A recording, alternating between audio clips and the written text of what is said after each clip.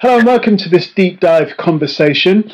In one of his last acts as the Council of Europe's Commissioner for Human Rights, Nils Muižnieks warned against the resurgent threats to women's rights and gender equality across Europe.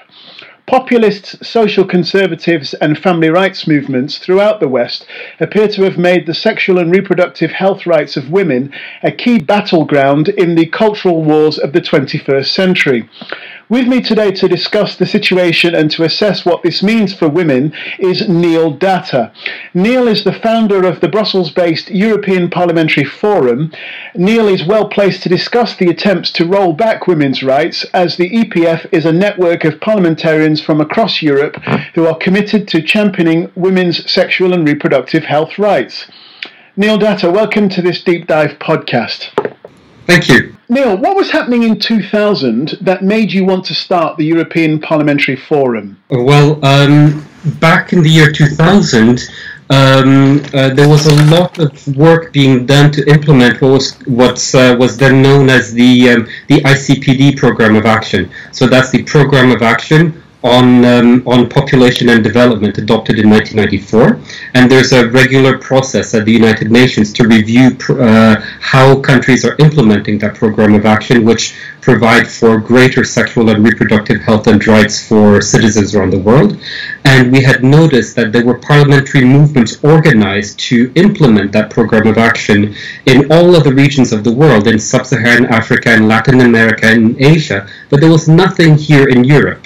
And so in 1999-2000, a group of MPs came together and thought, we need to get our act together, and then decided to found EPF, the European Parliamentary Forum on Population and Development. And since then, we started out very small, and since then we've grown, and now we're a healthy organization 18 years later. Neil, I've got to say it. Does it matter that you're a man who founded this organization to advocate in favor of women's sexual and reproductive rights? I don't know if it matters or not, but I mean, it is true that as a man working in this field, my former boss, who was a woman, said that men in this field are like pandas. They're a very endangered species that need to be protected.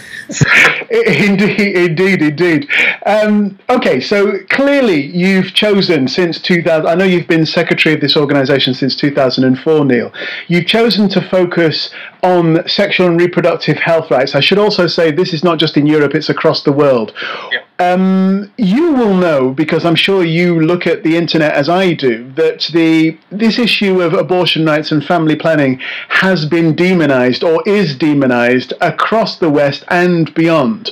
So why have you chosen to focus on this issue? You could have chosen, for example, to focus on education rights. Many people say that that's the key to the uplift of women across the world. Well, I mean, sexual and reproductive health and rights are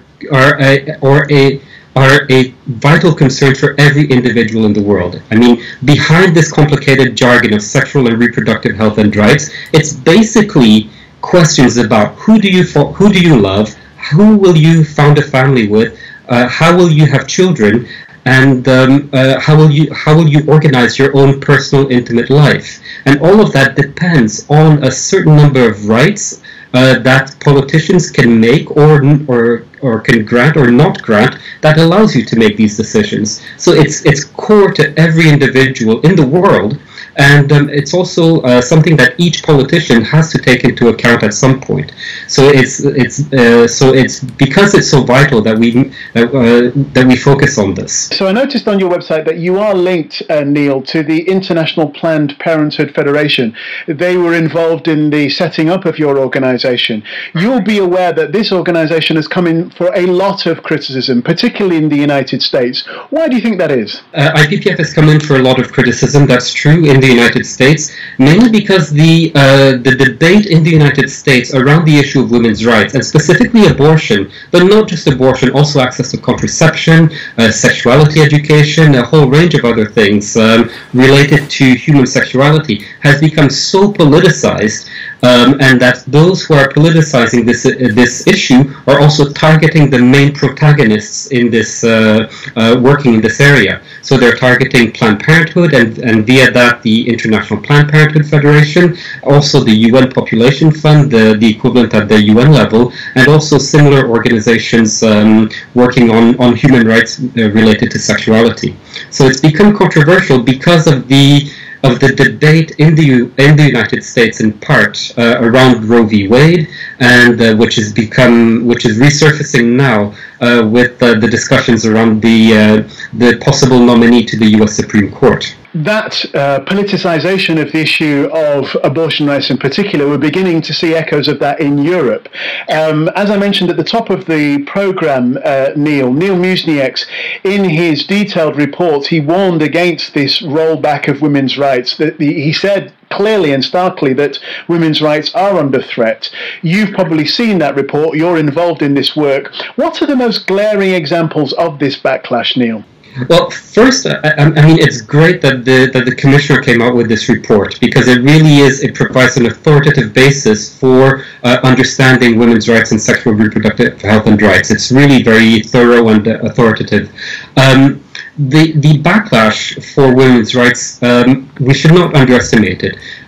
Abortion has always been controversial, and here in Europe we had assumed that a compromise had been made when we had legislated on the issue of abortion, usually in the late 60s and 1970s, and we thought that compromise was there, it's done, it's not perfect, but at least it allows everyone some way of going on with life.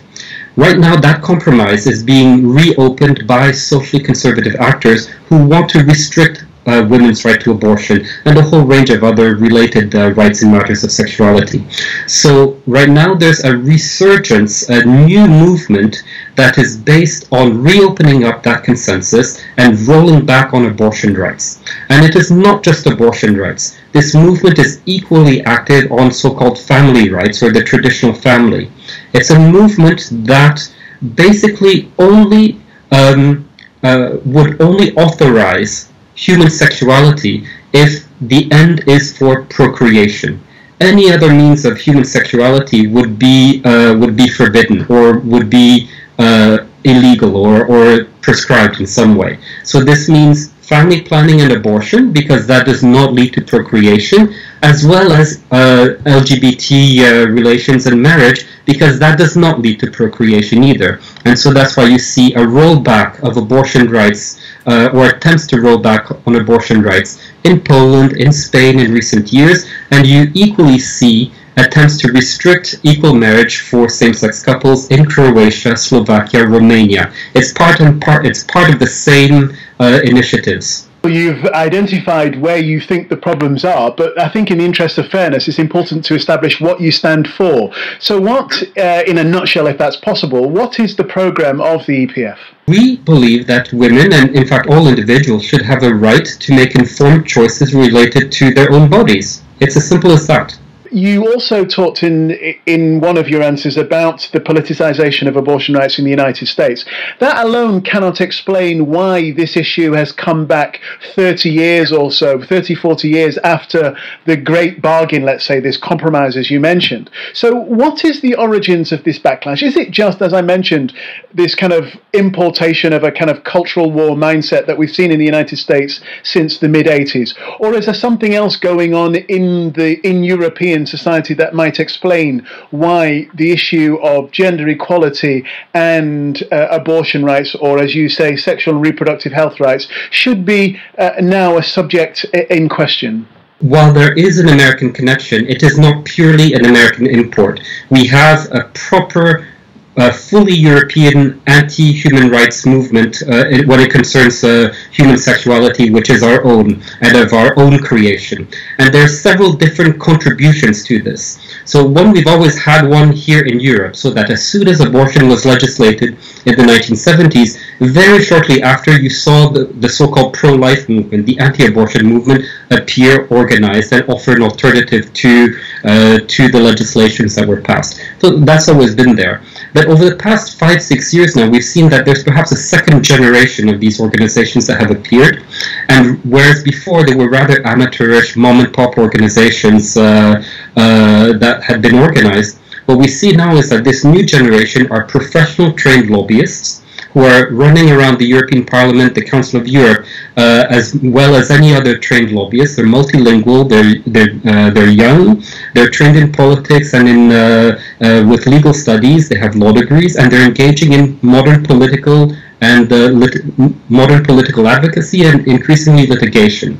So there's a new generation there. This new generation, where does it come from? One, there is a U.S. component. The Americans bring some money and also litigation experience. In the United States, social advances were done mainly through the courts. Roe v. Wade, equal marriage, contraception, even way back, that was through the courts, not through legislation.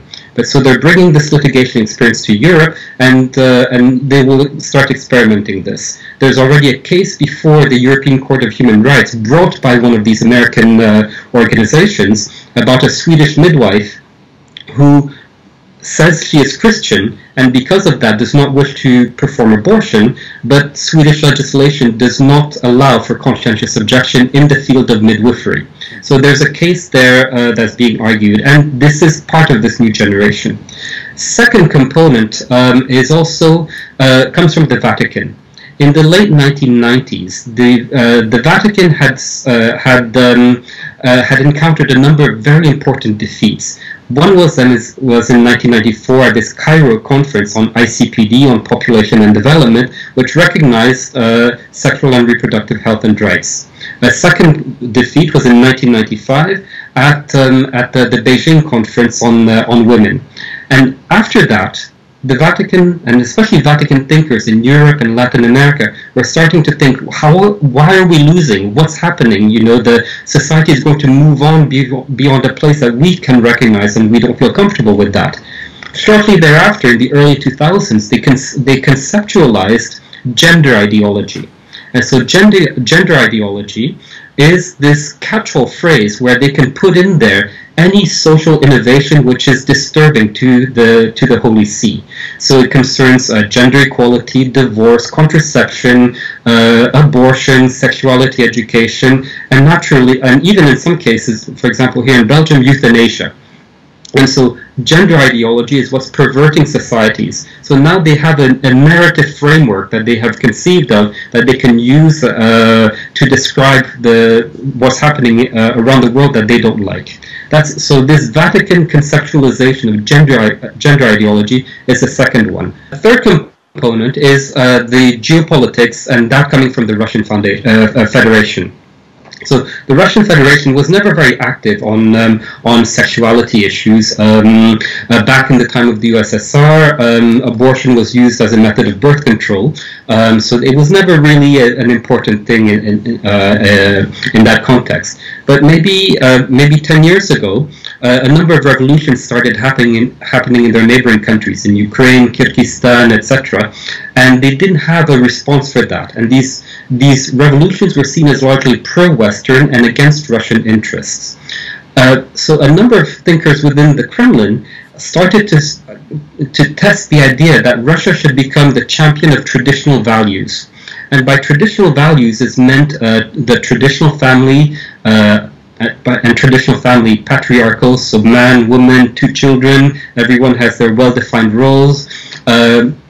Also, it's against the extension of LGBT rights. So Russia started to become the champion of this these traditional values, and it became very useful for political elites in the Russian Federation. Traditional values gave them a narrative framework to fend off human rights criticisms from the West or from international organizations, so that if Council of Europe or some other body criticized the Russian Federation, you're not respecting human rights in this or that field, they would have a ready-made argument saying, but we are a traditional country, we don't need to conform to these types of obligations. It was also useful domestically in that it served to preserve the status quo. So you have this emerging from the Russian Federation, and also the Russian Federation finding allies in other parts of the world with the American Christian right and with the continental European actors who are also thinking this. So right now you have this convergence of these 3 different poles coming together, which put into question abortion, but again, it's not just abortion, it's everything related to human sexuality and the traditions around this. So it's equally women's rights to contraception, abortion, as well as same-sex rights in equal marriage. Neil, you talk about the convergence of forces. I understand that these groups are well connected, but have they managed to get electoral traction, political traction? Or are we discussing movements which may well be very active in the media sphere, but haven't translated that media success into political success? Because there is a sense that Europe is becoming more liberal. So what's your assessment of the political traction of these movements, these faith-based movements, these social conservatives and these populists in the European context? Well, I mean, these movements live as much in the 21st century as you and I, so they have the possibilities to organize transnationally as much as anyone else, and they have organized transnationally. And so how are these movements gaining access to power? We have seen that it's not one clear picture everywhere, and it depends very much on the different local opportunity structures in different national contexts. So that in some contexts, they have been able to gain power or gain influence. In some others, they're slowly creeping up, and in others, they're not getting anywhere. In some other contexts, they make a brief brush at power, then they lose it very quickly. So that just some examples. We know that and also they've been spending the past couple of years building up their own infrastructure.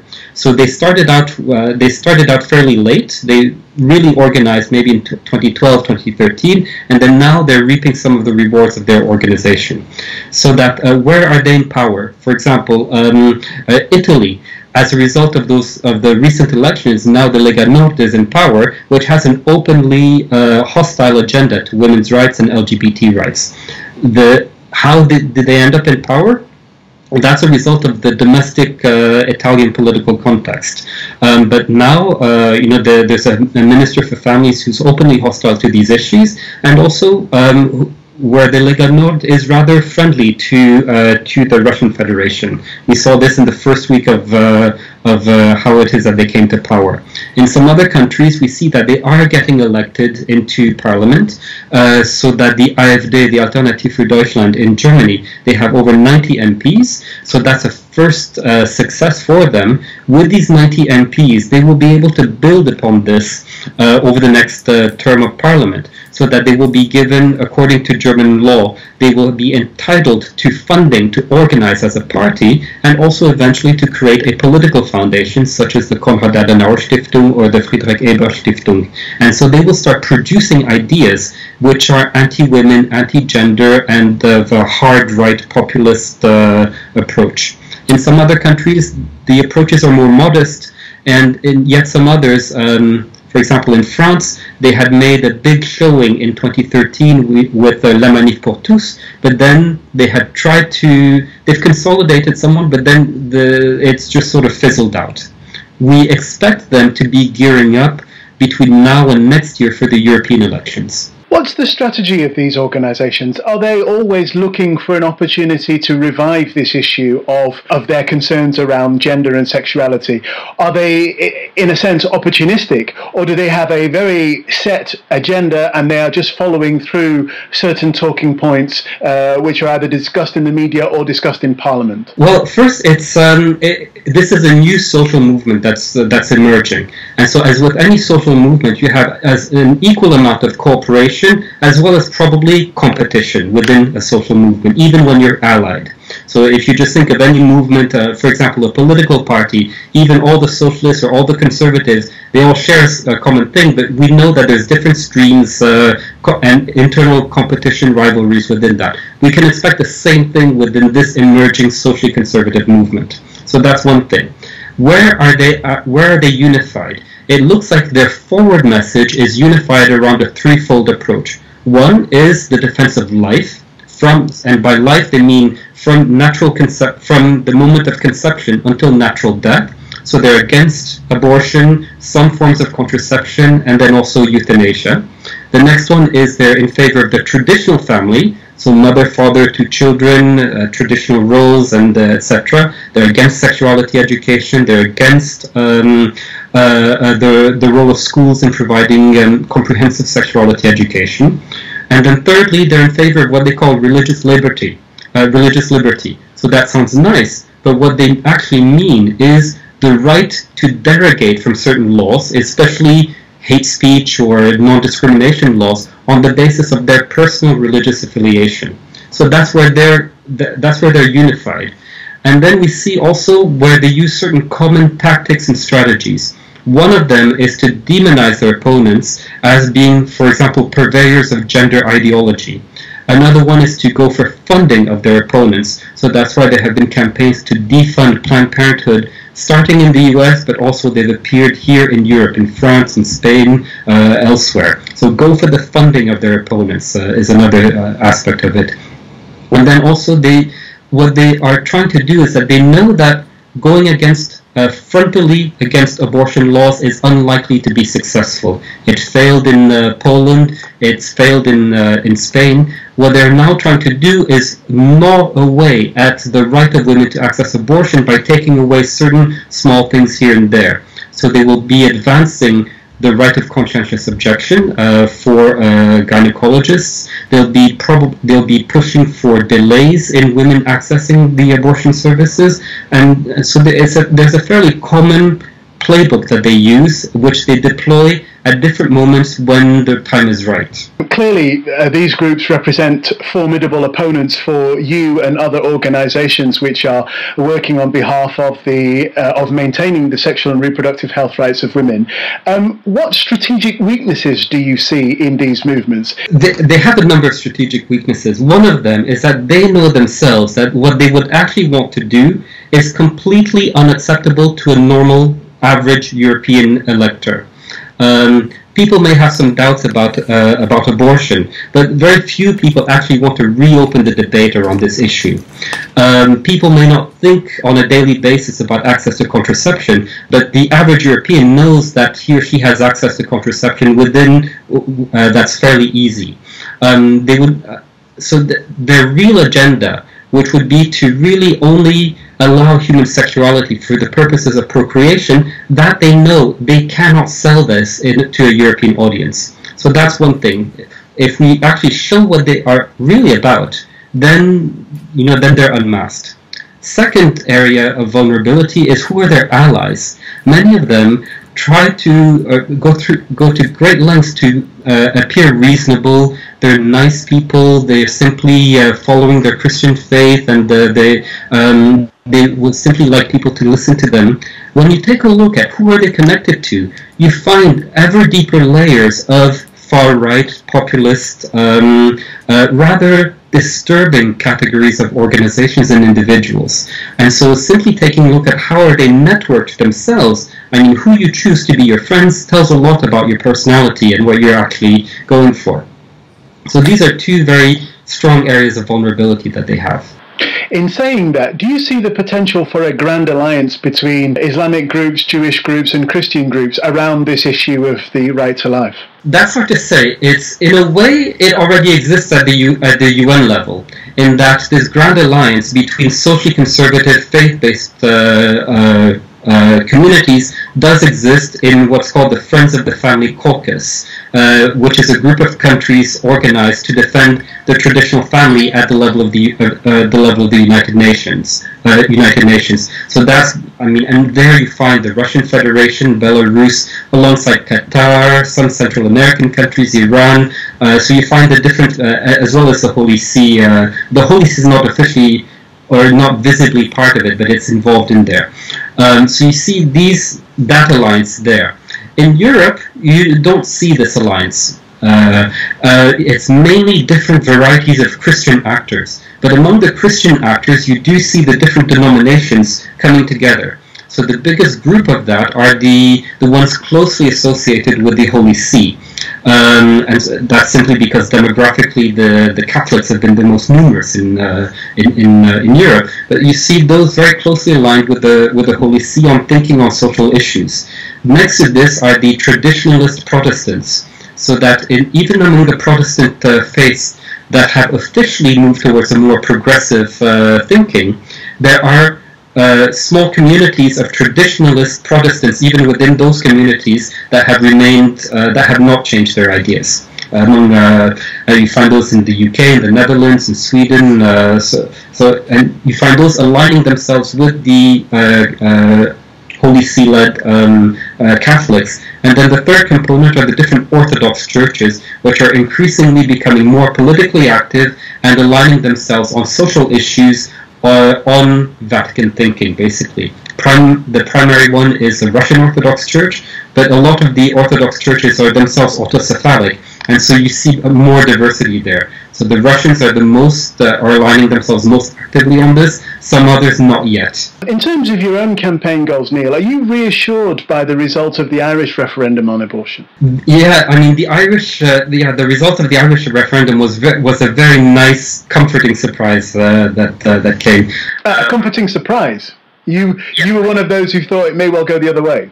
No, I was expecting it to be in favor. I wasn't expecting it to be so loudly in favor. It got 66-67%, which was a bit more than I was expecting. But or it could be that I just didn't dare hope to expect for such a clear outcome. Yeah, no, but you're right. I mean, and going back to an early point that you said, there is a tendency among many West European countries to go in a certain more progressive direction. So Ireland is one. Now we have the debate also starting in Northern Ireland, and there's also the other leftover bits of the United Kingdom, such as the Isle of Man and Gibraltar. Those also, there's something that started there as well. And this is part of a trend also where France has also modernized its abortion legislation over the past few years. There's a current debate taking place in Belgium now going in the same direction, although we're right in the middle of the debate, so it's a bit difficult to anticipate where it will go. It's appearing also in Germany. They have an article of their penal code around advertising of abortion services, which is being called into question now. So there's that happening, and at the same time, during the same period, a lot of these countries also advanced on equal marriage issues. Ireland is another example, but so is Malta, Germany, Austria. So there's that progressive tendency taking place. Although there's a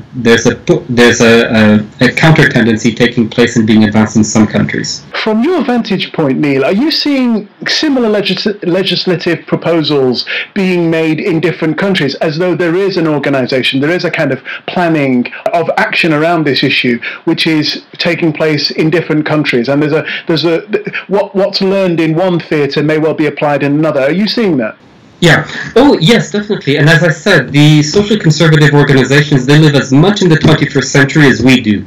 This means that they have the opportunity to organize transnationally, just like we do, and they do this. We know that they meet annually in a meeting called the Agenda Europe Summit, and that they exchange information on what has worked well, what has not worked well, in the same way that any other social movement would meet. And so we know that they meet annually, they exchange information, and that provides for an opportunity for them to exchange notes on good practices. So one lesson that it would appear that they've learned is that frontal attacks on abortion are not likely to be successful. It's better to undermine abortion rights through incremental means. So that it didn't work in Spain, it didn't work in Poland, also it didn't work in Turkey when the president spoke out against it. So they'll try other ways of doing things. So that, for example, in Spain, even though the big restriction of 2014 was not enacted, the result of that was a restriction for minors to access abortion without parental consent. In Poland, the full ban of 2016 was withdrawn, but what they are now considering is restricting abortion in the case of fetal anomaly. So incremental is what they're moving towards right now. You were buoyed by the resounding success of the Irish referendum result. You would have noted the opinion polls which suggest, particularly amongst the young, there is an endorsement of sexual and reproductive health rights on the part of women. Yet I don't detect in anything that you've said so far in our conversation, Neil, any complacency. Why would that be? Why are you not just sitting back saying that the force of history is with you in your arguments and that you can defeat intellectually any of the points put by these faith-based groups, these socially conservative groups? Why are you not complacent about your winning hand, so to speak? We're winning, but we're only beginning a new battle. So, as I said, this is a movement that's new. It's been building up its own infrastructure for the past couple of years, and we haven't fully engaged in the battle. So that over the next couple of years, we can expect more cases to appear before the European courts, including the European Court of Human Rights. We need to gear up for that. We may have the intellectual arguments on our side, but we may not have the infrastructure in place in order to fully take on this battle. I'm convinced that what we are saying is intellectually more accurate than the other side, but the other side has been quite surprising in how well it has organized over the past few years, and it would be foolish to be complacent in the light of a battle that we know is coming. And if we have any doubts about what could come here, we need simply to look at the other side of the Atlantic to see how this issue has been politicized, as well as on abortion, employer rights, equal marriage, and all of this, so that they've made gains, but now we see that how quickly they can be eroded. What do you say to those observers, Neil, who acknowledge and respect women's sexual and reproductive health rights, but who also wish that fathers, who were, of course, partners in the making of the child, should also have a hearing for their points of view? You will have noticed the emergence of a men's rights movement as well, particularly it flourishes on the internet. How sensitive are you to some of the arguments made by men's rights advocates concerning this issue of the sexual and reproductive health rights of women? Well, I think it's good that men are interested in these issues. I mean, naturally, that's a very welcome thing. I think we just, when it comes to abortion rights specifically, I think we just need to be lucid and clear in what we're talking about. It's happening to a woman's body, not to our body as men. It's as simple as that. I mean, and if they're concerned about a pregnancy and with their partner, or they need to address that through dialogue. It's an intimate issue between two people who have a relationship, but it's not one where someone else has rights over someone else's body. A woman has rights over her body, that's it. Well, you see, they say that it isn't it. In fact, they would say that since there was consent in the making of the child, perhaps the relationship has withered since. But the father may well want to discuss his rights to the survival of the unborn child. And that's why they are afraid that the discussion around abortion rights is located solely on the rights of the woman. I don't know if I'm making that point as eloquently as a men's rights advocate would make it, but you're clearly familiar with that argument, Neil, so how would you respond to it? Yeah, I think there's only so elegantly that point can be made. I think you've done a good enough job.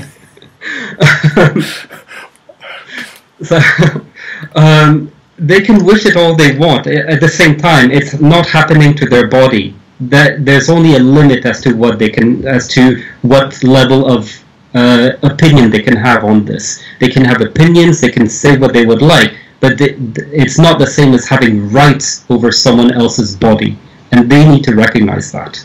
How powerful is your coalition, the number of MPs who are part of your network, Neil? You've identified the well-resourced opponents that you face. You've identified the fact that they are benefiting from global forces. So in terms of pushing back against that advocacy, what are you doing in your network to make other parliamentarians aware of the stakes of this issue? In terms of how well organized are we have working groups of parliamentarians in over 30 countries around Europe, and they come from all the different democratic parties in the parliaments around Europe. And for example, even though this issue may be considered a rather left-wing issue, our current president is from the centre-right EPP political party. So we work with all the main democratic parties. Secondly, what are we doing about this issue? One thing is informing our members that this issue is a real one. It's not a battle that was sorted out in the 1970s with a vestigial religious movement that's still around. It is a modern, organized, professional, and well-resourced movement that is engaging in sophisticated policy and legal strategies. That's one thing that we're explaining. And also we published a report recently called Restoring the Natural Order, where we explain the strategies and the actors of these movements. And this report, we're very busy getting this out to the different national level actors. And also we've been collaborating with a French television channel, Arte, in producing a documentary about these issues and actors, so that people understand that that this movement in Europe is real. It's becoming bigger, and if we want to prevent politics in Europe from being poisoned about social issues and women's issues and abortion issues the way it is in the United States as we see now, then we need to understand that that the ground for this is being prepared right now in Europe. You have identified your opponents. What do you make of the criticism of the opponents that they are guilty of low politics, simple misogyny, or a combination of both? What do you make of that assessment of your opponent? I would say that's true of some of the opponents. I think that there's when one is ready to take away the human rights of certain people, of a certain category of people, namely women, to me, then there is a certain amount of misogyny there, whether you justify it through religious tradition or not. Because let's be clear, they're advocating for positions where people will have fewer human rights. They're justifying this based on their personal religious convictions, unconcerned about whether the people concerned share those same religious convictions. So I think that there's a certain degree of misogyny there. In terms of low tactics, there are populist movements that do this as well. I don't see that that's been a particular feature of that movement.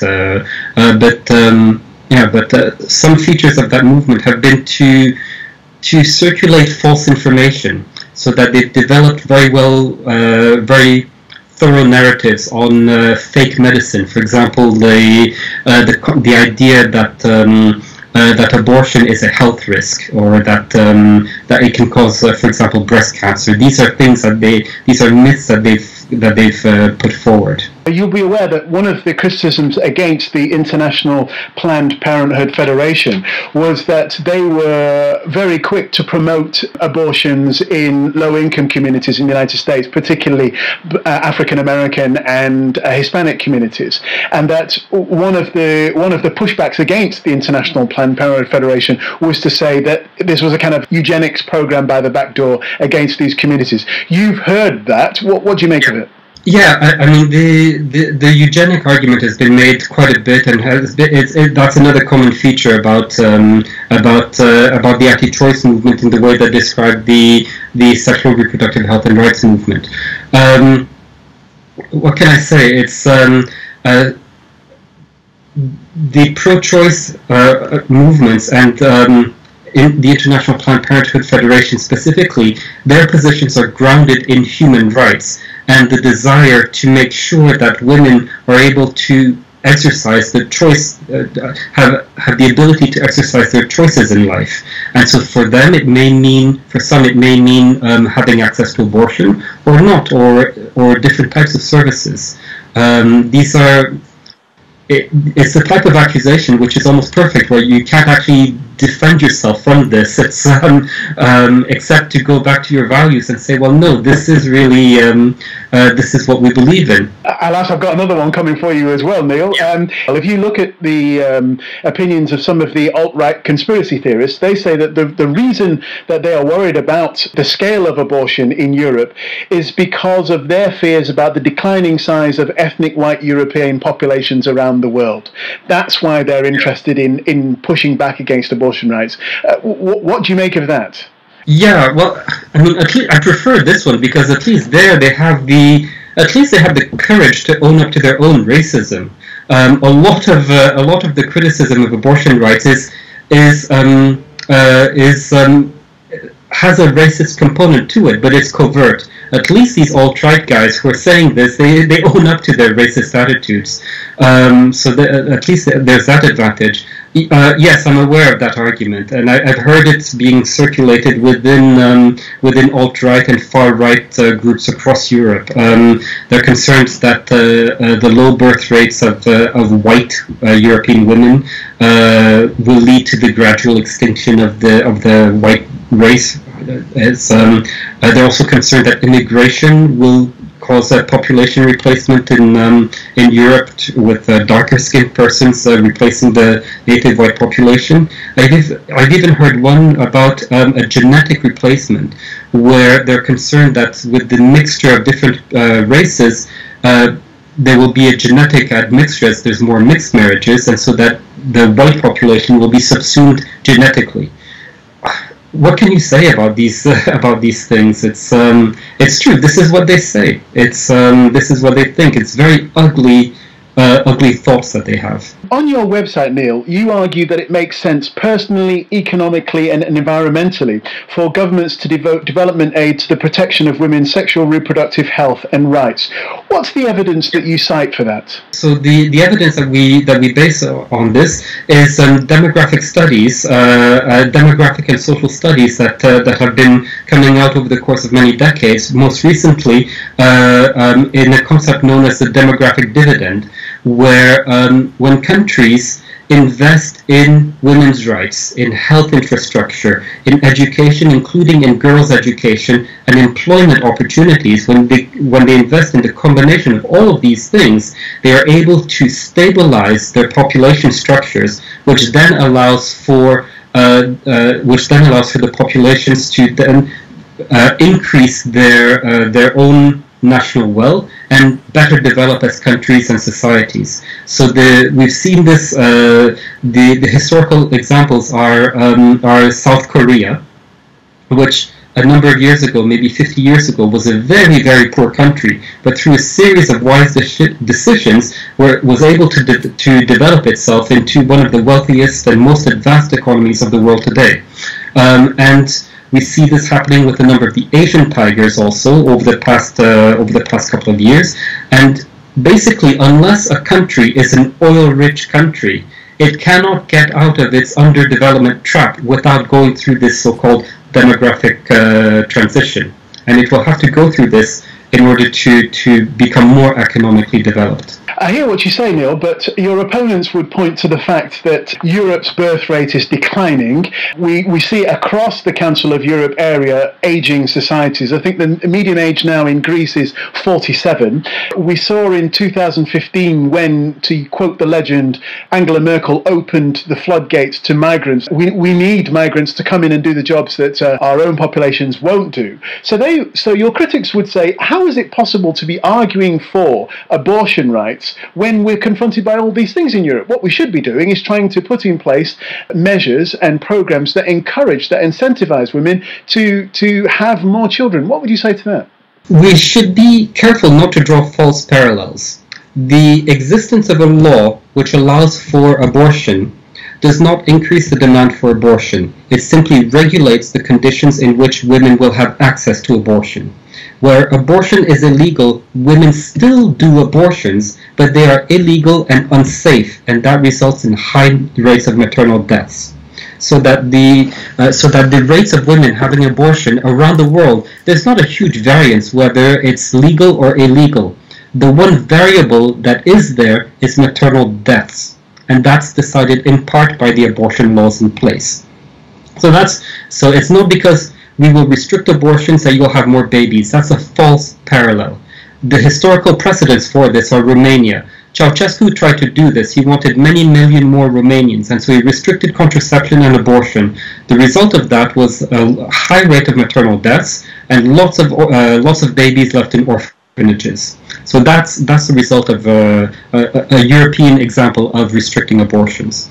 What do you want lawmakers and governments do to better protect women's sexual reproductive health and rights? There's a lot that they can do. First, in many countries around Europe, access to contraception is still not very good for women, and there's various reasons for that. But common for all these reasons is that the governments should be doing more to make access to contraception available. And let's remember, contraception it's not just about preventing unwanted pregnancies. It's about planning. It's about planning your life to have the desired number of children that you would like. And there's a lot that can be done. First, governments can be making sure that contraception is reimbursed, that it is that there's information about different types of contraception. Many people will know about the pill and condoms, but there's many other options that are available, and different options may be available at different times of life for different women. So that's one thing that they can do. Proactively take a look at contraception and see what it is that they as a state can be doing. A second one is to take a look at the issue of abortion laws. For many countries it was sorted out in the 1960s and 70s, and they barely looked at it since. A lot has happened since then, so they should be taking a look to see whether the law is updated as appropriate. So that's one thing. Maybe another thing is taking a look at the specific needs of certain categories of women.